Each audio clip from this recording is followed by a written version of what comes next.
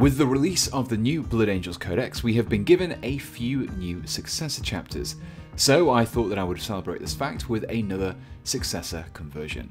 I'm Pete the Wargamer, and in this video I'll be showing you how to convert members of the Cruor Blades. The basis of this conversion was the standard Primaris Intercessor, but the conversion I'm using here can be added to pretty much any Primaris Space Marine. Now, I began by removing the basic components required to build an Intercessor from the sprue before cleaning up any mold lines and remaining sprue tabs. With this done, I could begin assembling the torso and legs. However, for the time being, I decided to keep the lower leg armor separate just for now. Now, we don't have too much information about the Cruor Blades, beyond their colour scheme, chapter badge, and a single paragraph of information.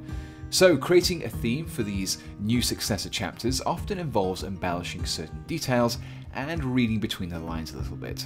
The first of these was based on two aspects of the Cruor Blades that have already been revealed to us. First of all, the Cruor Blades were unable to heed the call of aid during the Siege of Baal, and so they carry a great guilt, something that they wish to atone for.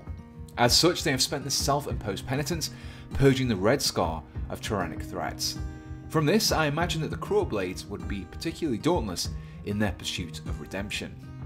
This would be reflected in numerous battle scars across their armour, with each of these serving as a mark of personal penance. To apply these marks, I began by using my saw to carefully make small indentations into the armour. I applied only a small amount of pressure here until I had cut out a small groove. With this done, I could begin applying more pressure with the small groove, helping to prevent the saw from slipping. Keeping these sections of armour separate for this task also helped to make things much easier, as I was able to localise the damage to just this plate. I applied 3 parallel cuts to mimic the damage that would be caused by a rending clawed armed tyrannid such as a Gene Stealer. With the cuts finished with the saw, I could bring in my scalpel. This was used to widen the cuts by scraping flat the bottom edge. This would create the appearance that they've been slashed by a claw, rather than a uniformly sliced blade. In addition to the lower leg, I continue to make these cuts to other areas of the model, going quite heavy on the battle damage. Where you apply these cuts yourself is entirely up to you, but personally I opted to add them to the gorget and the right knee pad, following the same steps and processes as before. With these cuts made and completed, I could then finish assembling the legs. The symbol of the Cruor Blades is a blood drop on 2 crossed blades. Now, while I could have simply used a blank shoulder pad here and freehanded the entire logo, I instead opted to use one of the Blood Angel specific shoulder pads. This was taken from the Blood Angels upgrade sprue, but these can be found in a few different Blood Angel kits. As I wanted cross blades behind the blood drop instead of the wings, these would need to be removed. I started off by using my knife to very carefully trim away small amounts of the wings, being especially careful here to avoid damaging the blood drop or my fingers. Once the bulk of the wings had been removed, I then used the knife to help smooth out and round out the shoulder pad once again. This was achieved by holding the blade perpendicular against the surface and using it to scrape flat the plastic. Once I had removed the wings, before I set about attaching this to anything, I decided to add some battle damage here as well. This was done in the exact same way as I already had done, using my saw to create the initial cuts before switching to my knife to help widen them out.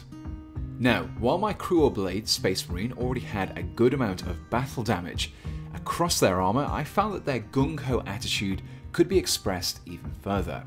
While their guilt would surely push these Blood Angel Successors into the deepest of the fighting, they were still Space Marines and so would return from the fray in one piece. Well, mostly at least. To represent this, I decided to raid the Iron Hands upgrade sprue to borrow some bionic components. Now, unlike the Iron Hands, who deem flesh to be weak and so will replace perfectly good body parts with mechanical ones, the Cruor Blades' commonplace augmentations are as a result of the necessity to keep on fighting, no matter how badly wounded they are. As the Cruor Blades colour scheme features a silver torso and legs with wine red arms and helmet, I wanted to keep the arms separate to make painting them much easier. This meant that before I could glue the modified Blood Angel shoulder pad to the bionic arm, I needed to make sure that where I glued it to wouldn't get in the way when I came to actually attach the arm to the torso. Therefore, I did a dry run, holding the arm in place before gluing the shoulder pad to the arm. This meant that I would be able to make sure that the pad would be fixed into a position that wouldn't prevent me from properly gluing the arm once I had finished painting it. For the right arm, I didn't do anything special other than using one of the arms that carried a bolter one-handed in order to match the pointing left arm. After attaching the magazine to the bolter, I then attached a regular shoulder pad in the same way as I did before. Now, you may be wondering how I intend to paint these arms away from the rest of the model without getting my fingers all over the paintwork. Now, normally to do this, I start by drilling a hole into the component. I do this in places that will be covered up once the model had been assembled. In the case of these arms, the shoulder contact points are the best places to drill, and I use my pin vise to drill just a few millimeters into the plastic. Once I had my hole, I could attach some wire into it. I use 1mm thick steel florist wire because it's cheap and easily pliable. This is then superglued into the drilled hole before being cut to length. Finally, I bend around the end of the wire to create a very simple and rudimentary handle. Once I'm finished painting, these can be easily removed by twisting around the wire. With the arms selected and prepped, the next step was to choose a relevant head. Again, I wanted something that featured bionics in some way, which gave me plenty of options from various Space Marine kits, both old and new. Ultimately, I settled on the bare head from the Hellblaster's kit. The bionic effects are a little more subtle on this particular head, and the positioning of the scarred skin would work nicely with the damaged left side of the armour and the bionic left arm. However, much like the arms, I opted to keep this separate for painting, so I didn't glue it into place just yet. Next up was the power pack. This didn't have any modifications and was just taken straight from the Intercessor kit. However, I did actually glue this component to the torso, due to it sharing the same armour colour as both the torso and the legs.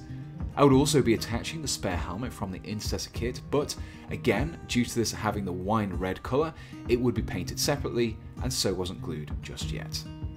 When it comes to Space Marine chapters, if the name has a weapon in it, then you can be guaranteed that I will include that weapon on the model somehow. The Cruor Blades were no exception. I didn't want to go down the whole route of using swords here, as it would be difficult to recreate this theme across an entire army. Instead, I chose to use the paired knives from the Primaris Incursors kit. These fit nicely onto the thighs of the Space Marine and satisfy the blades part of the chapter's name. The final step in building this model was another fairly simple addition. I opted to add slightly more purity seals to this model than what would normally be found on a typical Intercessor. My reasoning behind this lay with the chapter's guilt. In addition to this driving them to repent their failings, I felt that they would wish to reaffirm their sanctity, and so would be adorned with these extra seals. These components can be found in a whole host of Space Marine kits and can be glued to wherever you see fit on the model. With the purity seals added, the only remaining step was to paint, assemble, and base the miniature, which left me with this. And here we have the finished member of the Cruor Blades. As per their colour scheme in the Blood Angels Codex, I painted the legs, torso and backpack in silver, whilst painting the arms and the helmet in that wine red colour. To help further emphasise the chapter's involvement in fighting Tyranids, the base was built to appear as though the Marine was standing on a world that was steadily being taken over by a hive fleet. Overall, I'm pretty happy with how this model turned out. It was a simpler than maybe some of my other conversions, but this should mean that the effect is much easier to reproduce across a larger force. And so the final thing to say is a massive thank you to all of my supporters. Whether you support me on Patreon, buy me a coffee, or you just use my affiliates links, your continued help is what keeps this channel alive and is what allows me to build these conversions for you. If you would like to help me out, then you can check out my description, and please do subscribe and leave a like on this video if you did enjoy it. And so until next time, thanks for watching and goodbye.